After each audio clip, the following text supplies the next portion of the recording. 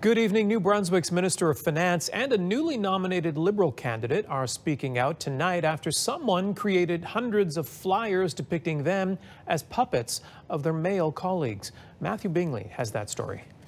Courtney Pringle-Carver won the Liberal Party nomination to run in Moncton's Northwest riding yesterday, but this morning she walked to the end of her driveway and saw this posted to a telephone pole under the banner Liberal Party Feminism. It features several New Brunswick politicians, including Premier Brian Gallant, in this case operating a robot version of Pringle-Carver.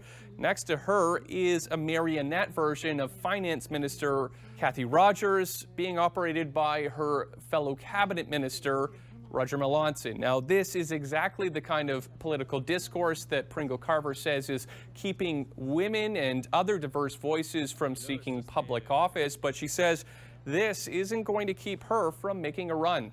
I think it's important that we rise above this level of discourse, and in no way has this impacted my commitment to my community.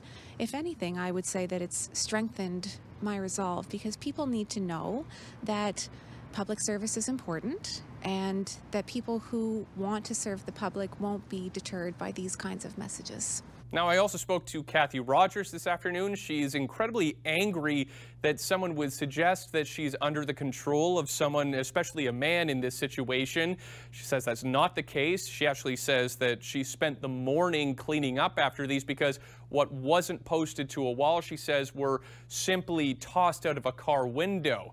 Now, as far as what this says about feminism within the Liberal Party, Rogers says that's not represented accurately here, that her party is actually trying to do exactly the most it can for women's voices that it can. Matthew Bingley, CBC News, St. John.